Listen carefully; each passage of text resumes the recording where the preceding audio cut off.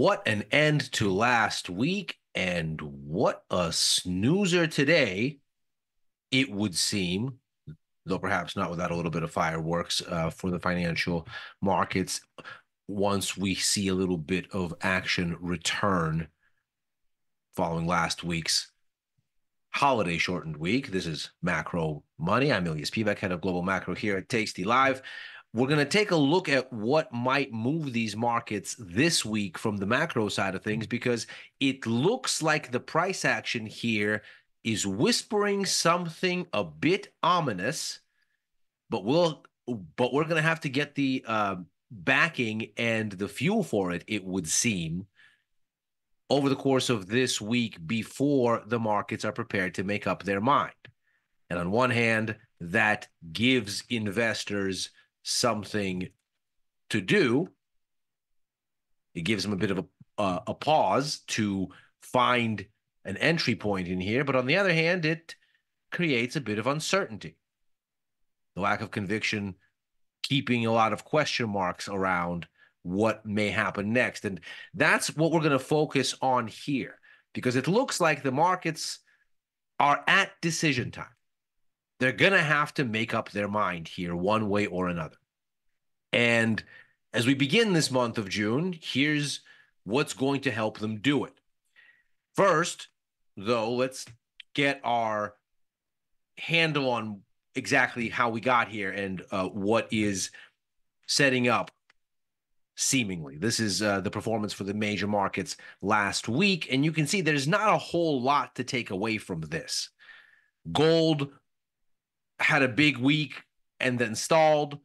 Crude oil continued to decline as that market seems to be moving for weeks now around its own catalysts. This time around, the focus was, as ever, on the possibility that maybe there'll be a ceasefire in the Israel-Gaza situation, coupled with some chatter out of OPEC that met expectations on extending supply cuts, but also laid out a timetable for unwinding those supply cuts.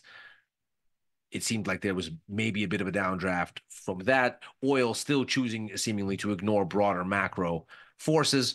But the main takeaway here from last week seems to be the sort of soggy performance from equities. NASDAQ down 1.5%.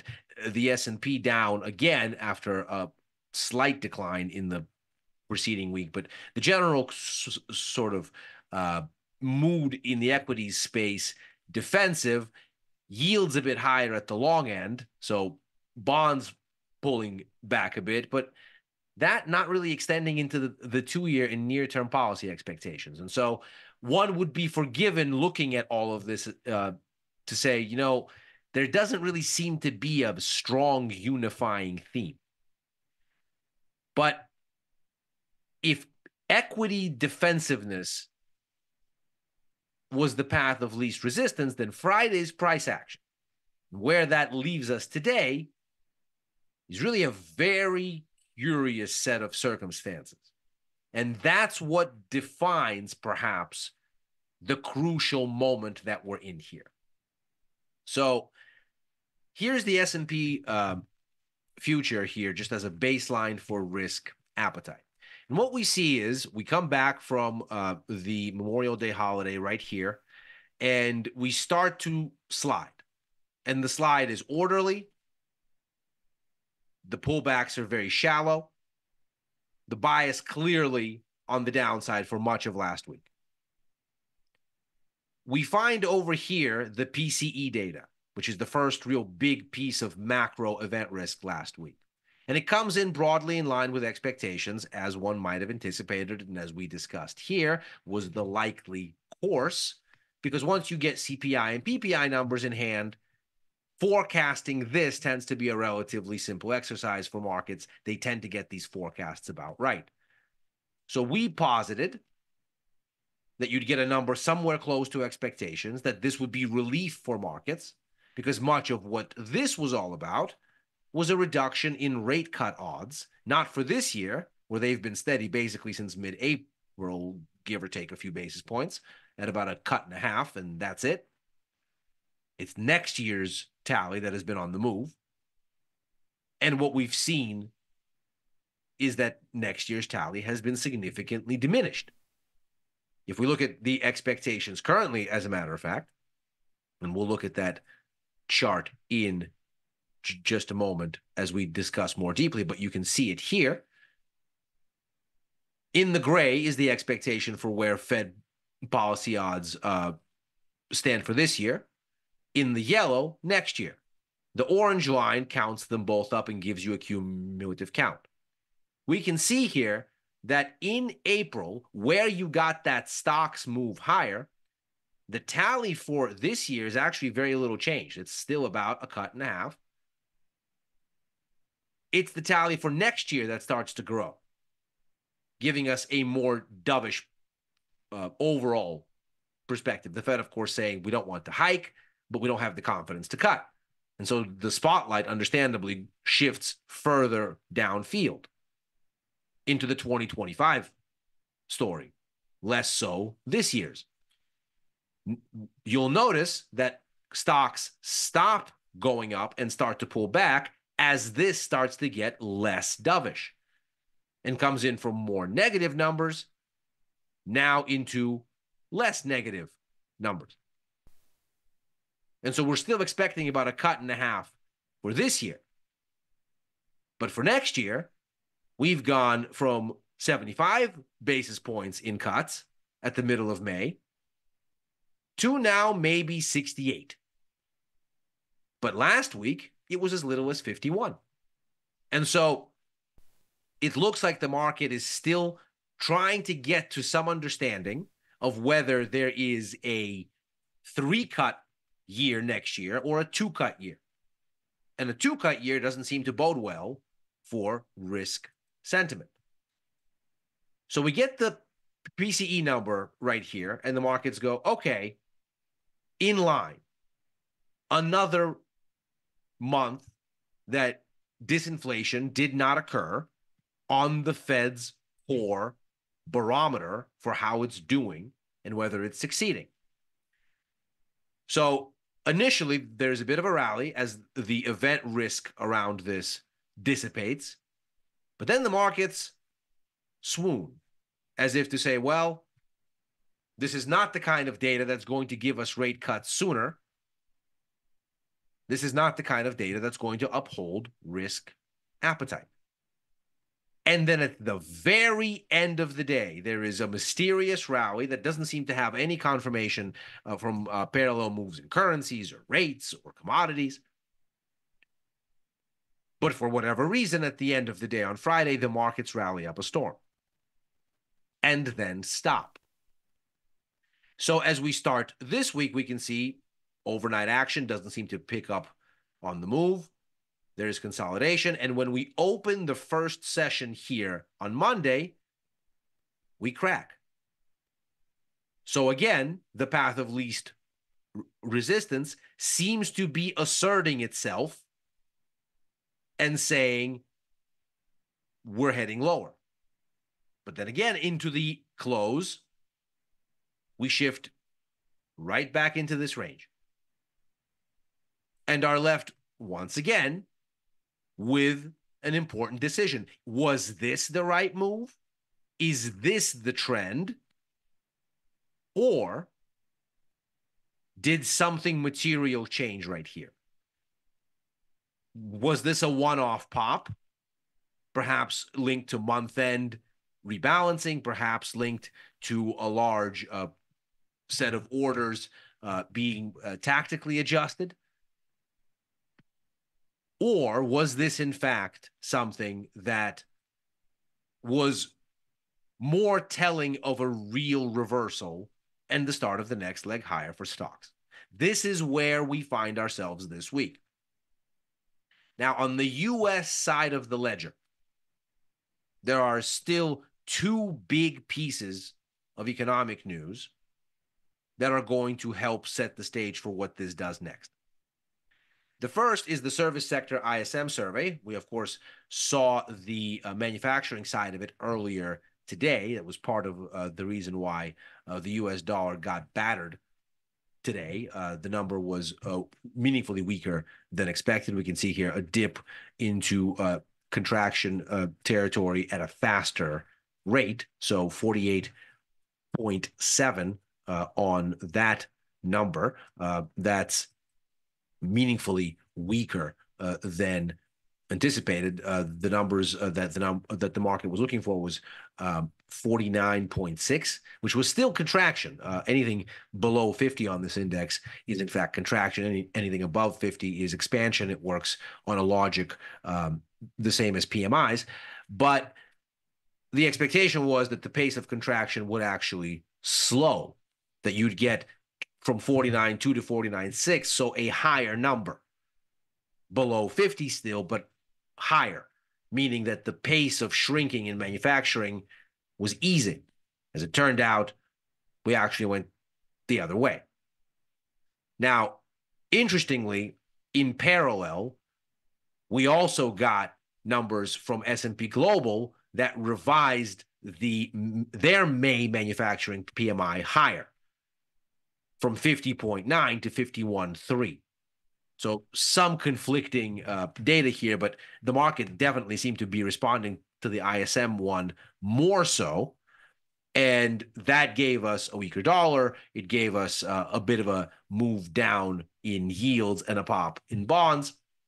But what happens next with the service sector ought to be particularly impactful.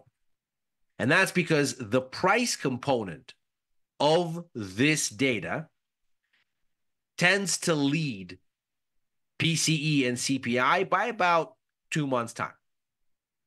And so that becomes a much more critical set of circumstances. If we consider here that the U.S. economy still is in an inflation fighting state as far as the Fed is concerned, that nothing is really falling apart as far as growth, that things are still doing relatively steady business on the output side of things, it is that disinflation has stopped. That is the biggest concern for Fed officials. And of course, we've heard that in spades over and over the recent weeks and months.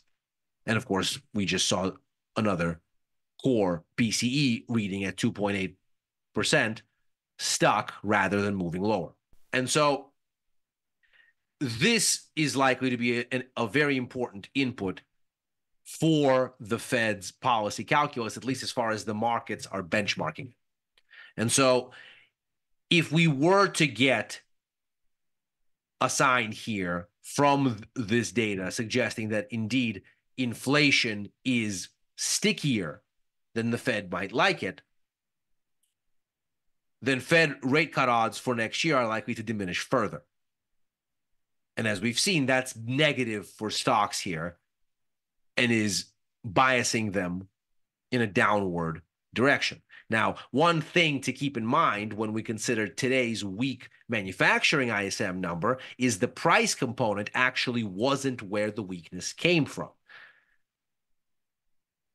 The component on new orders looking woefully weak really seemed to be the driver here, but employment on the manufacturing side returning to brisk growth, and the actual pricing component coming off only a little bit, having been at the highest level going back to July of 2022, last month. So the trend in manufacturing inflation, as far as the ISM gauge is concerned, is still very much higher. And employment, which has been contracting, has just increased for the first time since September of last year. That is gone back to a reading over 50. So the pricing pressures on the manufacturing side remain, even though the headline number was disappointing.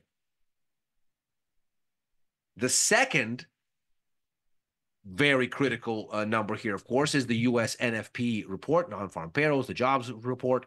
The expectation here that we're going to get jobs growth just a hair above where we had it in the prior month, 180,000 jobs added, unemployment rate unchanged of yet again at 3.9%. Now, the key here is, again, the essence of that inflation which is left, which seems to be still locked in the labor market, which is why almost all of what's left in CPI, now at 3.4, in PCE, now at 2.7, is core service sector inflation. That, of course, is also where most employment in the economy lives, the core service sector. So it would seem that the lingering imbalance post-pandemic in labor supply and demand, which still has a 2 million deficit there as of the latest NFP data, and a deficit that isn't going away as quickly as this move from a deficit of 6 started to, and perhaps this is why we're getting stuck here. It certainly seems that way. This is still the main issue. This is still the North Star for the Fed. They see that inflation has come down from 9 to 3.5 on CPI, from 7 to 2.5 on PCE, but the employment cost index in the yellow here has come down less than 1%. And it's that deficit that seems to be the culprit there. So the Fed, not surprisingly, laser focused on this. And as we've just mentioned, the variable on the move seems to be next year's outlook, because this year's outlook seems to be fairly well anchored. Now, what we've seen as far as U.S. economic data is concerned since about 2 weeks ago is that there appears to be a shift through the 20-day moving average on the Citi U.S. Economic Surprise Index, implying that we might be looking at the start of a run of better than expected economic data. We can see that when this thing moves through the 20-day moving average, it seems to find follow through when it does. This is, of course, not guaranteed, but that seems to have been the pattern here. So we've done that again, and we began it with an explosive set of PMI numbers, the strongest growth in a year.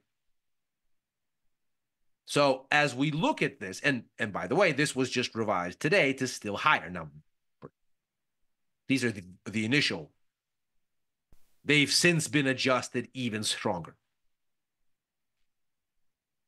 So when we look at this now, the question is, well, what happens if the ISM number surprises on the upside in line with this, and NFP surprises on the upside? What then is the conversation that happens here? And it's probably, if those things occur, that this comes in and becomes less negative.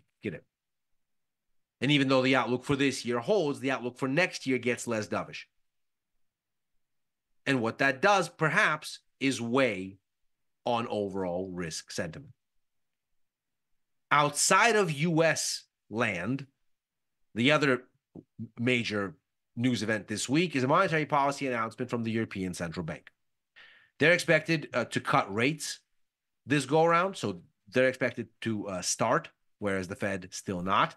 So we can see here a rate cut from 4 to 3.76. That's 1 basis point away from a full 25 basis points, which is a negligible difference. This is pretty much baked in. And if we look through the rest of the year, we can see here's another cut here. By October, we're down to 3.5. And into December, we're flirting with the possibility of a third. So if we look at the total tally for the year, it now stands at 62 basis points. That amounts to 50 basis points in cuts. And if we consider that 3 cuts, of course, is 75 basis points, and we've gotten 13 basis points in the direction of that third cut, that's about a 50-50 shot, 52% to be exact, of a probability that you get a third cut. Now, the situation in Europe has actually been going in the right direction as far as growth. They had a mild recession in the fourth quarter and third quarter of last year, but we can see that from the beginning of this year, they seem to have recovered back to positive growth territory. This is the composite PMI index, and we can see that while manufacturing is still very much in contraction territory, the buoyant service sector has pulled the overall economy back north of this 50 boom bust level, and it is now growing and growing at an increasing rate. So the economy seems to be doing okay, and of course, what that has given us is a stalling of disinflation. CPI numbers that came out last week gave us 2.6% against expectations of 2.5. So although the broadening of disinflation here is certainly encouraging, and although we are within a hair of the ECB's target now, we seem to be getting a little bit held back from at least achieving the central bank's objective on the price side of things, because the growth side seems to be a little bit perkier. So although the ECB is almost certainly going to deliver this cut, it would be a wild shock to markets considering the extent to which it's baked in. If they didn't, the euro would skyrocket if they opted not to cut. So if they were to follow through with what the expectations are, which is what's likely, and cut, the language around that cut might be relatively hawkish, that the ECB might move to say, we don't want to over extrapolate this cut. We're taking it meeting by meeting. Although the markets are baking in more cuts here, we are not looking to get on a glide path because inflation is getting a little bit jumpy as growth returns. And so, although there might be a cut, the language around that cut might be somewhat more hawkish than what the markets are bargaining for. The question is how much more hawkish, because, of course, as we can see, we've already had a hawkish shift from where we were at the ECB meeting in March to where we were at the ECB meeting in April to now. So if the tone shift from the ECB isn't significant and we get a cut, even if it's a bit hawkish, the markets have perhaps adjusted in that direction already. If it's not hawkish enough to meet these expectations, the most obvious thing that happens is the euro falls. And if it is enough, if in fact the ECB sounds a bit tighter than the markets would like, then that probably means a stronger euro, but local stocks, ETF, EZU, might well suffer. And that is macro money for today. As ever, we are here Monday through Thursday, right after overtime, a show that I co-host with Dylan Radigan and Chris Vecchio, looking at the Wall Street close and what may happen thereafter. I am back on with Chris for Futures Power Hour on Friday, on with Victor Jones for the Price of Truth on Wednesdays, back on with Victor and Tom for First Call Sundays, writing for the News and Insights portion of tastylive.com, and opining sporadically on the platform formerly known as Twitter, at Ilias Pivac. Thanks very much for joining. Macro Money's back tomorrow. See you then.